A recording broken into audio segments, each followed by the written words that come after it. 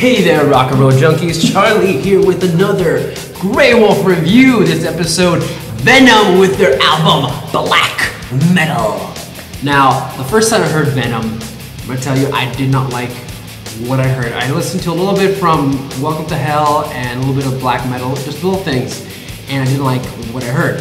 The thing was, I couldn't get past the bad production on either album. So I really didn't get into them until recently, like in the last year. When I first heard them was like years ago, and those songs that I heard, I could not get past the bad production, but I did like a few things. I did like a few songs.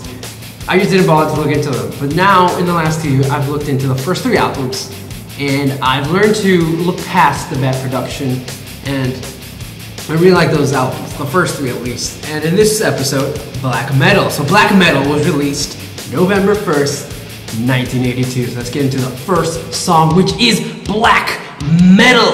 Now this song, as I said, I did not like it at first. It had bad production, but here's the thing with Venom. That's kind of the point. They wanted to be like raw, and the bad production added to that element.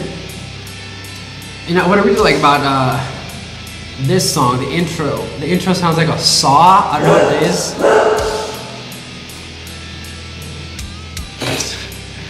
The intro sounds like a saw. I don't know what that is, that sound at the beginning, but I really like it. It's really in your face. The drums and the guitar are just so fast. The bass, however, is just a little bit low in the mix. I didn't like Kronos' singing style the first time I heard this. I didn't feel the energy coming from him. It just felt kind of like flat at first, but then I kind of just, as I was listening to the album more and more, I learned to enjoy it, and I really like his singing on this. Because I saw some live versions of these songs, and I just thought he did these songs better live than on the album. I love the solo on this song. I love the chorus. It's very classic again. Classic solo and classic chorus. The ending, I love the ending, man. It's just so fierce. It's just like, it just ends like that. I just love that. The snarling and the growling. It's just great. It's very straight to the point. The song is just very high energy, and I love this song. So let's move on to the next song, which is To Hell and Back. Now this song keeps up the speed from the last song. It's very metal. The solo here has, I don't know what to say, it kind of like a gypsy vibe. The solo here, I really like it. It's real loud, it has this chaotic ending, it just ends. These songs are very straight to the point, as I said. They're kind of short, and that's what I like about them. Very, very good song. Let's move on to number 3, which is Buried Alive. The voice, the voice in the beginning, I'm not a big fan of. I feel like they do without that voice.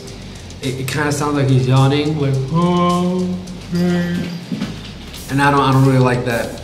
It just comes off a bit silly. I enjoy the digging noises though, like they're digging a grave. I like that, the effects there. The breathing is really cool. Like when he's breathing, like, it's so cool. I love that. And then it begins with like this guitar. It's like very ominous sounding guitar. And then Kronos comes in like with this whispering vocals. And it just sounds just so evil. You know what he's saying? I just love it. His performance here is just perfect. It's just perfect. I've never had a problem with Kronos' voice on this song. I just thought it was perfect first time I heard it. And the bass on this song is a bit more audible than the last one, which I love.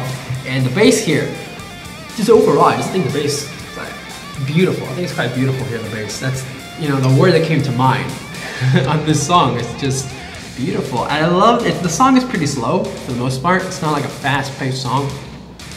But it has, you know, a pretty groovy solo, which I just love this song.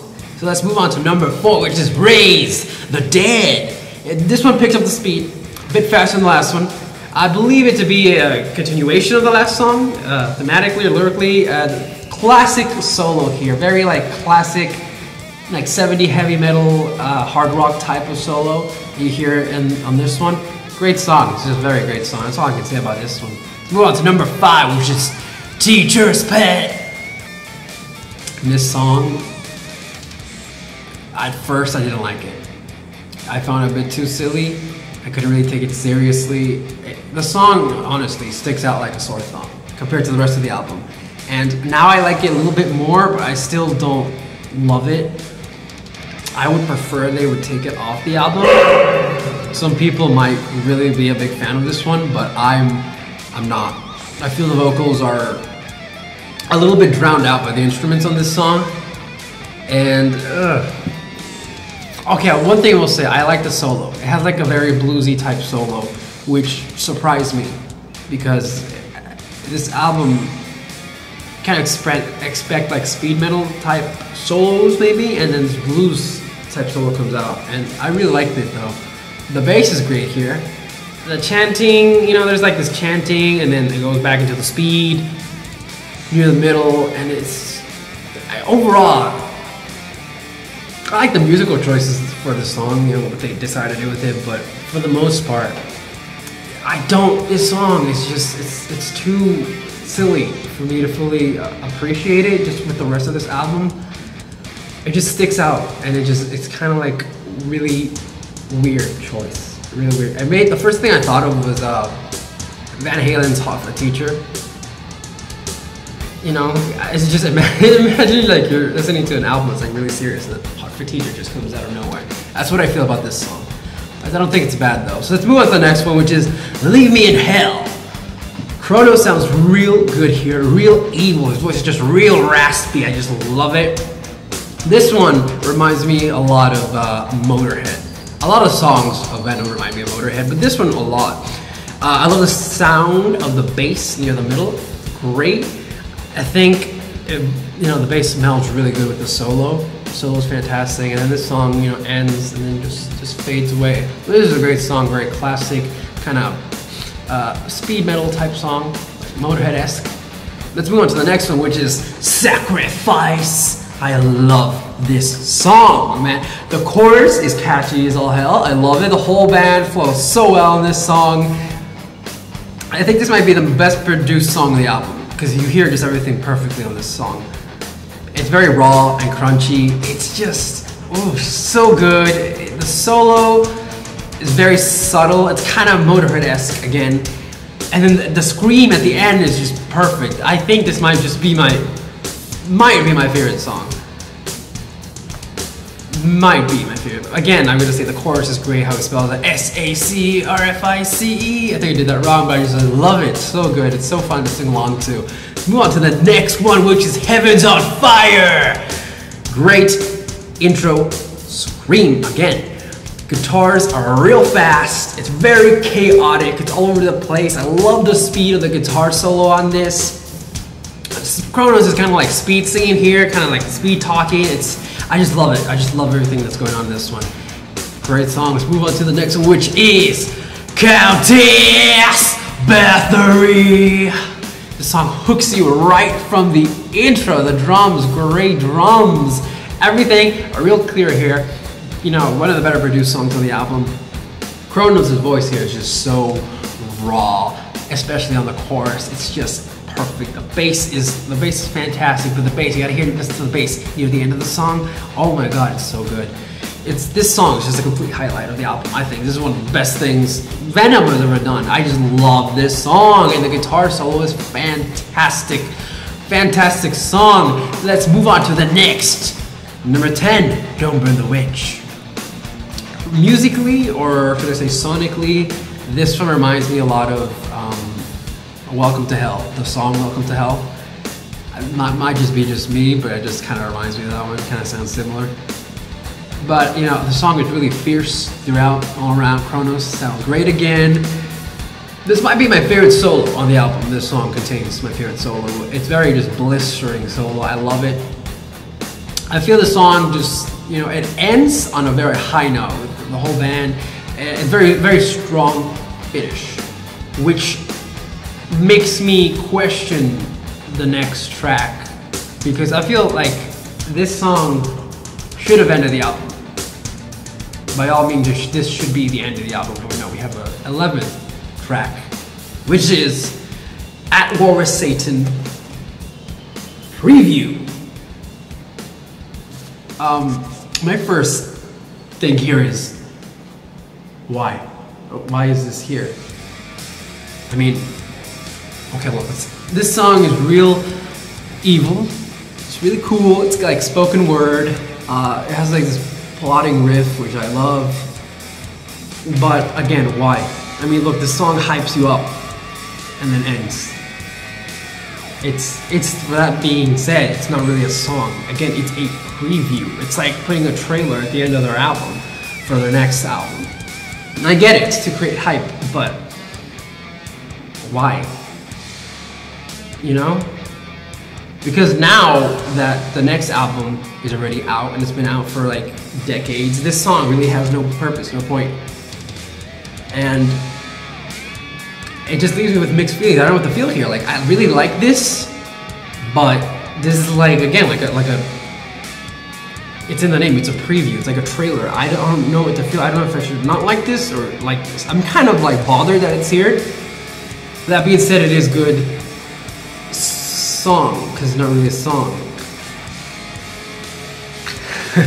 That's all I'm gonna say with that one, because I really don't know what to say.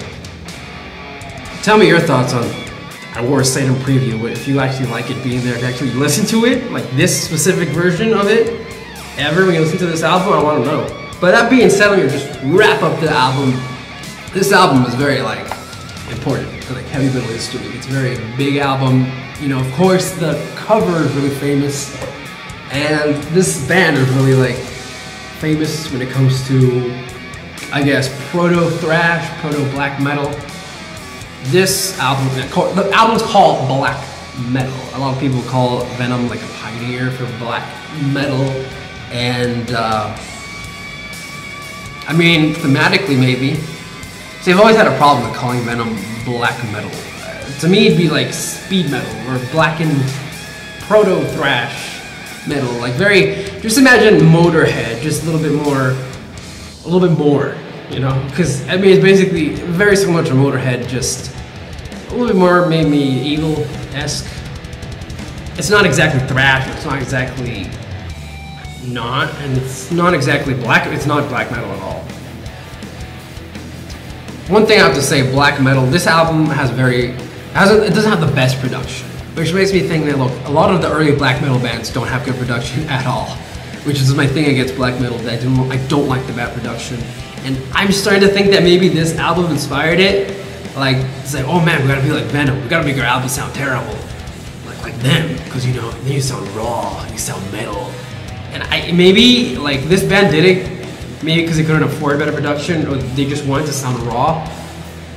But it kind of bothers me that it basically enabled all of those other bands to do the same. It's kind of like a crutch. Like, it bothers me, the black metal production. There's a lot of black metal that took me a long time to get into because of the bad production. That being said, it's a really good album for just heavy metal. It's a great album. It's not overrated at all. I think this band is kind of overlooked sometimes.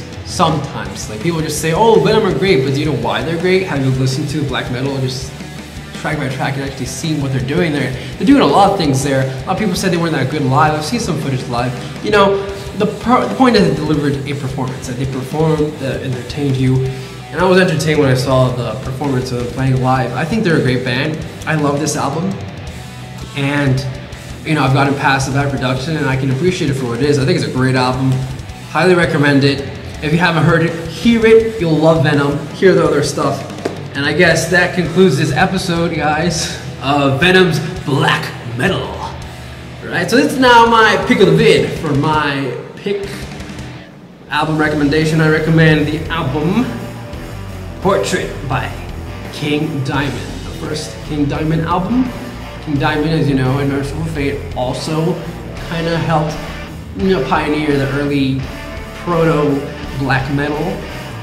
So that's my recommendation for you guys. If you haven't heard it, hear it. If you have, hear it again.